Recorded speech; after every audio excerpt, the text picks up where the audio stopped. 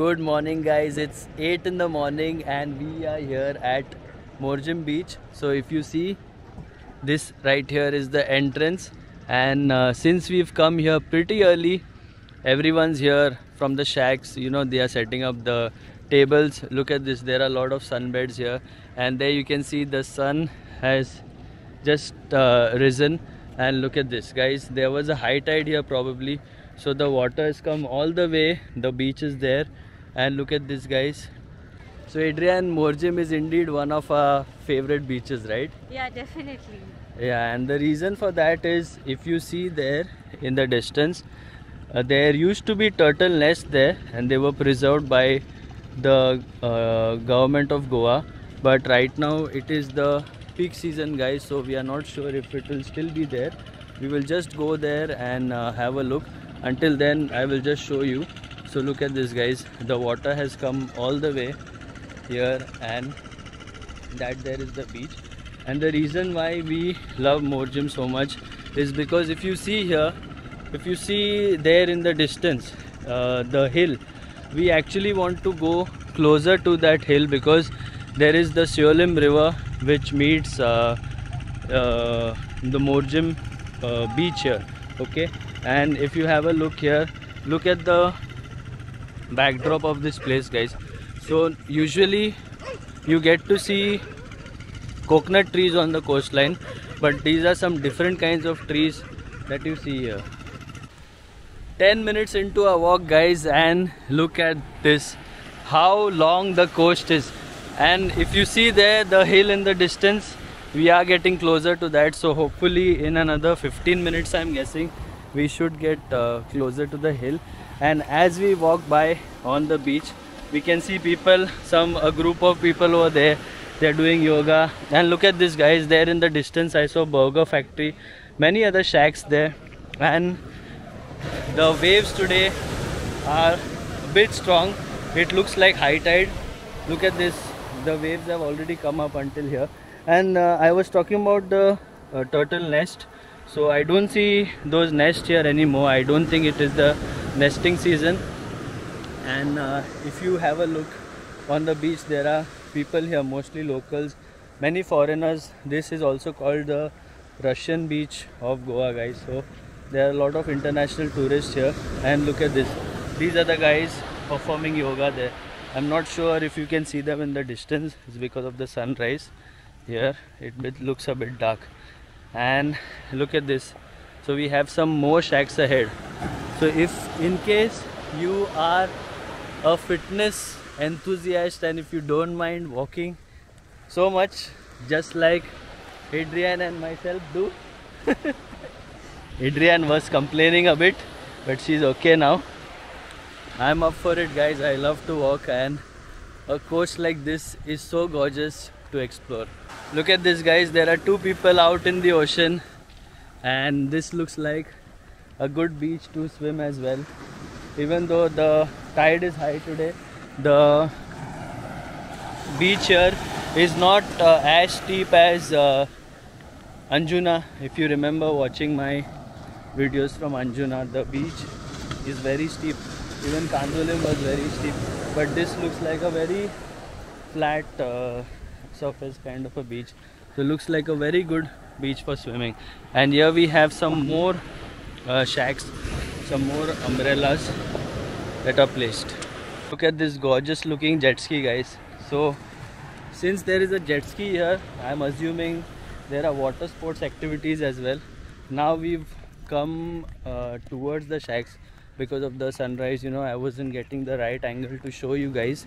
So look at this, there are so many beach beds, brollies, umbrellas, whatever you'd like to call it. And then there are more shacks here as well. Guys, after 20 minutes of walking, we finally made it towards the end of the beach. So this is the north end. I'll get you closer. There is a river there, which is the Seolim river.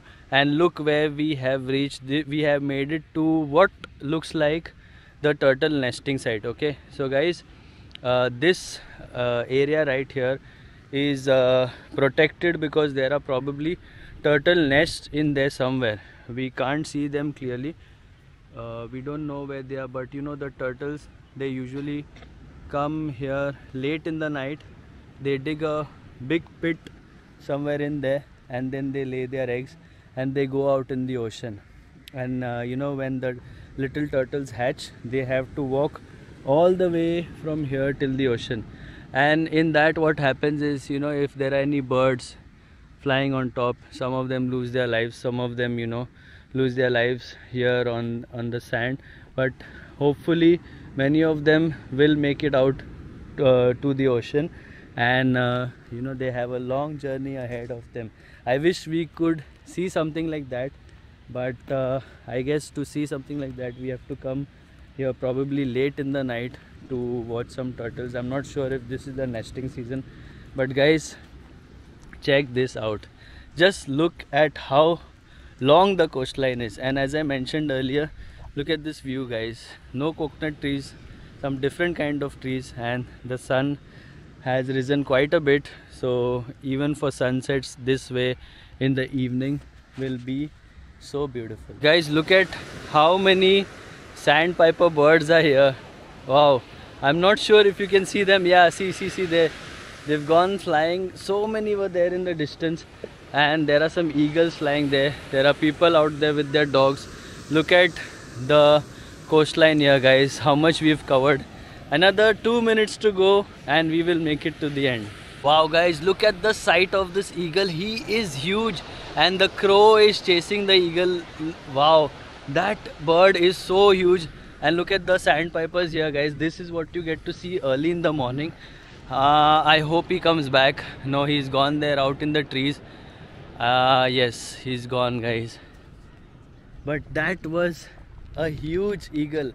I guess the biggest one I've ever seen. Okay, here he is again. Look, he's getting chased by the crows. So that is the problem, you know. What happens is, when an eagle comes closer to the surface, you know, to the ground level, crows come and attack them in groups. And the benefit what eagles have is, they go quite high in the sky, and then, you know, the crows, because of the elevation, cannot chase them so high. So that's how they end up escaping. Adrian here is enjoying her walk. Look at the view, guys. Look at the coastline and look at all those birds flying again. 1 more minute for us to reach the north end of the beach. We have made it to the end, guys, and check this out. 360-degree view of the place.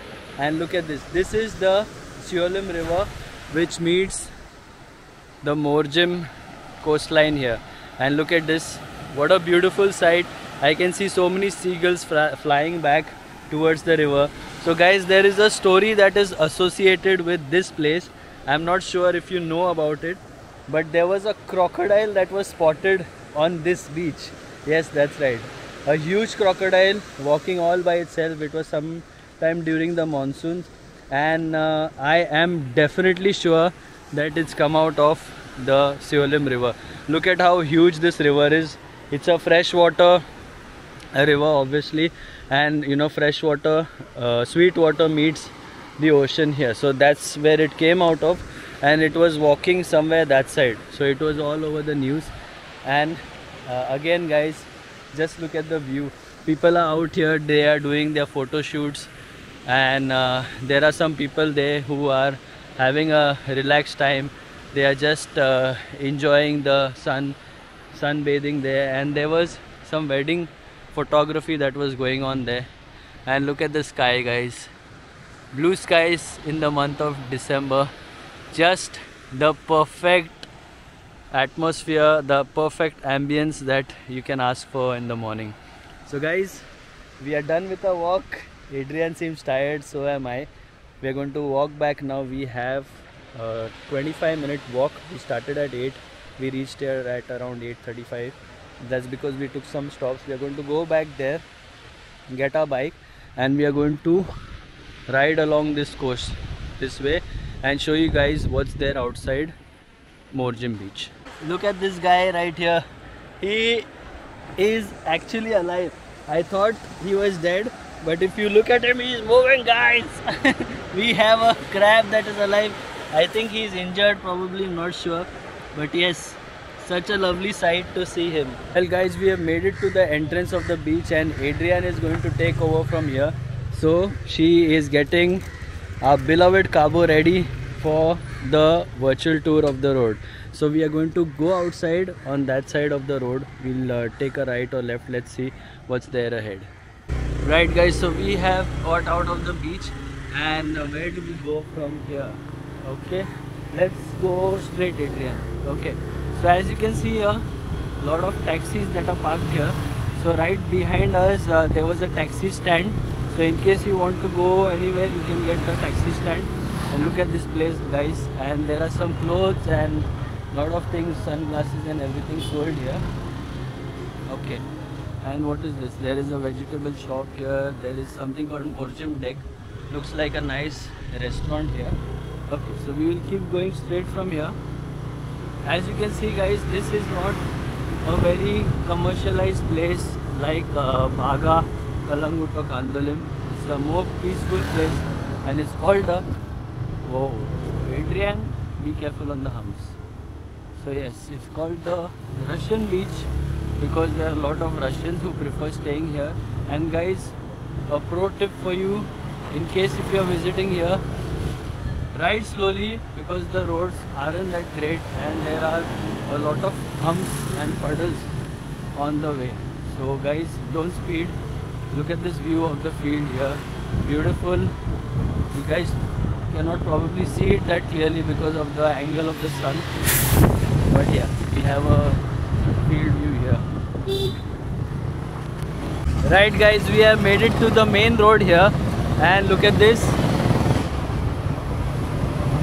The weather is so good and I wish I had a bike like that. Whoa, check that out guys. Look at the beautiful view that you have here. So there are a lot of restaurants here, just a 2-minute drive outside and we got out of the main road. And what do we have here? We have a little bar here with a nice place, nice view, Cafe Osa. Again, fields guys. So what I love about Morjim is it's not at all crowded. You can enjoy your drive here. And look at this Adrian, she's focusing on the road and she is driving us. Special thanks to my wife Adrian. I wake her up at 5:30 in the morning and she's up for our vlogs only to show you guys beautiful places here in Goa. So if you want to appreciate our hard work, leave a thumbs up, subscribe to our channel. It will really mean a lot to us guys. So those of our veg viewers, in case if you want some veg food, there is Navratna here. And then there are a lot of other shops here for your basic necessities. What do we have here? A supermarket here in case you are planning to stay here for long term.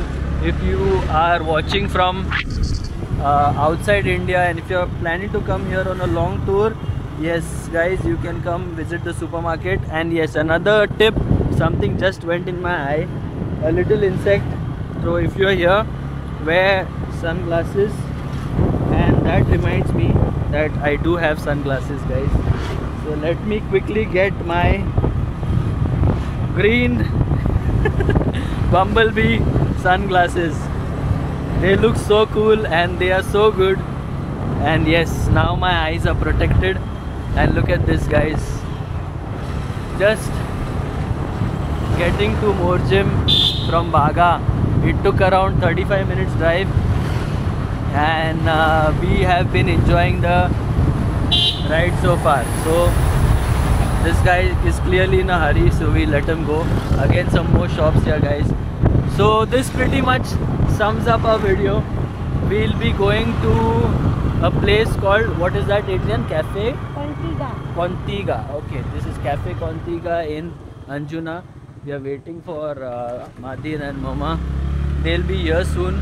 So we are heading towards Anjuna.